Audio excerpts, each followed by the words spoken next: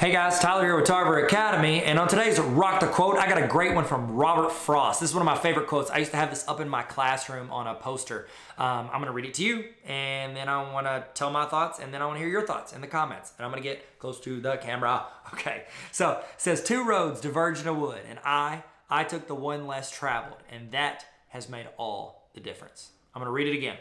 2 roads diverged in a wood, and I took the one less traveled, and that has made all the difference. Okay, so I'm telling you my thoughts, and then I'd love to hear your thoughts in the comments. You've got 2 roads, and the roads split, and you're standing there at the fork, and you're looking. Do I take the beaten path, the one that everyone has done, what everyone else is doing? You follow the crowd, or do I step out and do something that's a little less known, a little less tried and true, a little less predictable? Do I step out and do something because I'm passionate about it, or I want to pursue it, or I want to give it a shot and say that I did? Even if I don't succeed, I'm going to learn something and grow in that. Which path do you want to take? Yeah, this path's a little easier because people have done it. You have examples to follow. You have people you can look at and see what they've done.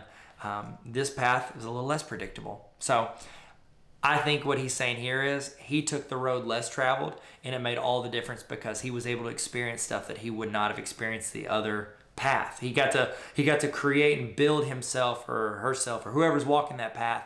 They get to experience something that is less expected, more unpredictable, and it was something that made all the difference to them. So those are my thoughts. I'd love to hear your thoughts on this quote. I'm going to read it again so that you can tell me your thoughts. It says, 2 roads diverged in a wood, and I took the one less traveled by, and it has made all the difference. Thank you guys so much for joining me. I'm Tyler with Tarver Academy, and as always, never stop learning.